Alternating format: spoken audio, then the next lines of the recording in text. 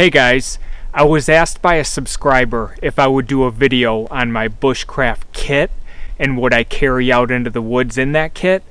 Well, I don't have one specific bushcraft kit per se. I actually travel with a series of kits.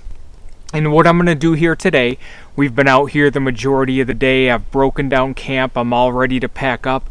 I thought I would show you how I pack and what I carry in my bushcraft pack for a day hike or an overnighter. What we're using here is one of my absolute favorite packs. This is the Teton Explorer 4000. I've been using it for quite some time. I love the design, I love the way it holds gear and all the options that it offers. And let me show you how I pack it up here, guys. Right in the front there's a couple rows of daisy chains here, and on these daisy chains I keep a carabiner kit, a little one. I have some cotton ball and Vaseline in this canister. I have a tick key to remove ticks when I'm with my golden retriever Ember. I have some mini tweezers for the same purpose. I have a whistle, and then I have a leather pouch which has fat wood in it. It has an Opinel number 8, which is actually a great fire starting tool. Some bankline, things like that. Bahco Laplander. And this sheath was made by Tom Chitwood, who's a genius of a man. He made this for me. And the way he designed it, I have a strap which hooks right into this daisy chain here. There's also a mesh pocket here on the front. So I have some paper towels, I have some coffee, looks like I have a piece of fat wood in here.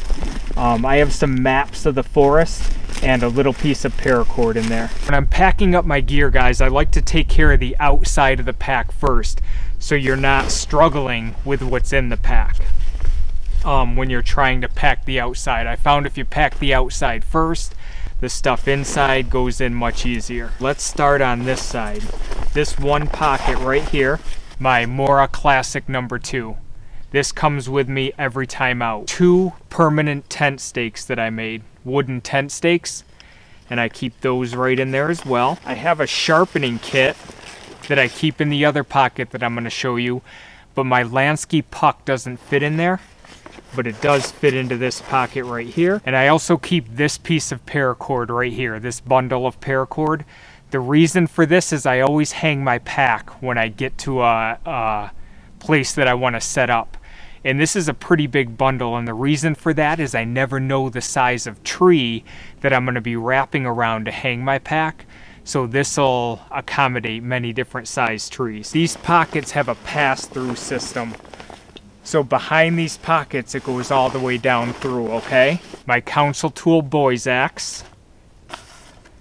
And there's also a little buckle up here that I read they were to hold trekking poles, but they also hold the axe right into place, and I pass through the back all the way down into the mesh pocket on the bottom. My cold steel shovel.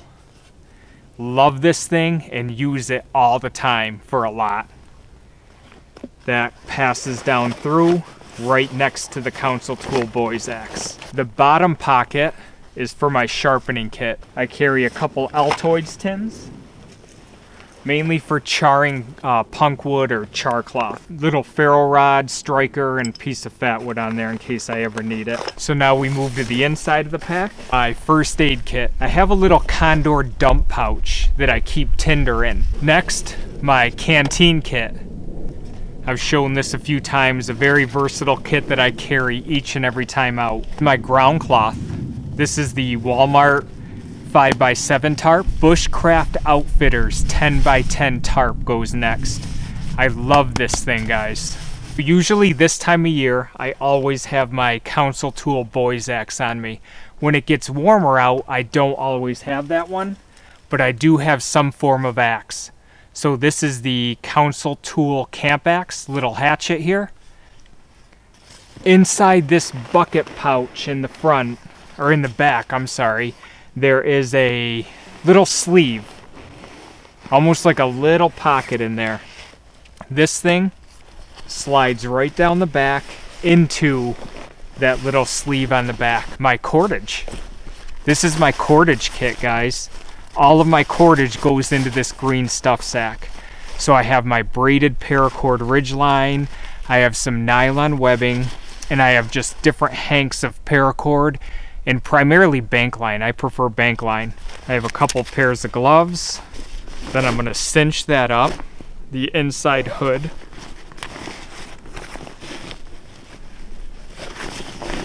And then cinch that up. This pocket on the inside of the flap, I keep a couple hats.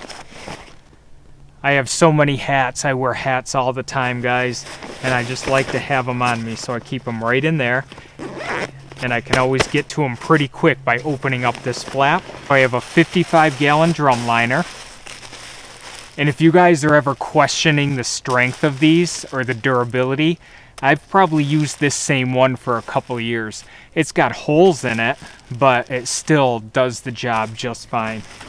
I love 55-gallon drum liners, guys. Grabber space blanket. When I put down the Walmart tarp as a ground cloth, this works excellent to put on top of that, to sit on, you know, to do work on.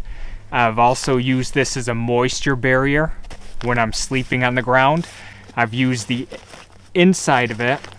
I've had it in my hammock with the Mylar side facing up so I get the reflection. I can't say enough good things about this. And it's only about $15 maybe.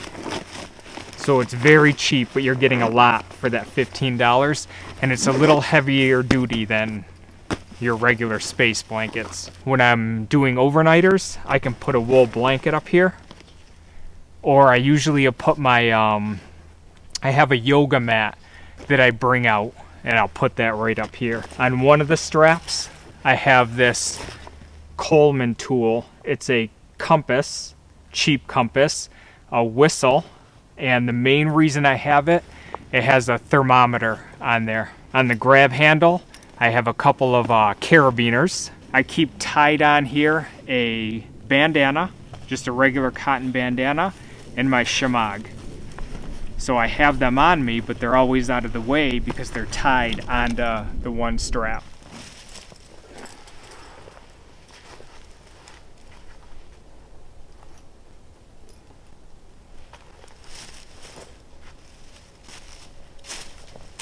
So when I'm packing a little bit lighter, guys, like for a day hike today, I don't use the sternum strap and I don't use the hip belt. I feel like I'm only a couple miles in and we're not that heavy with gear, so I just use the shoulder straps, which are very comfortable.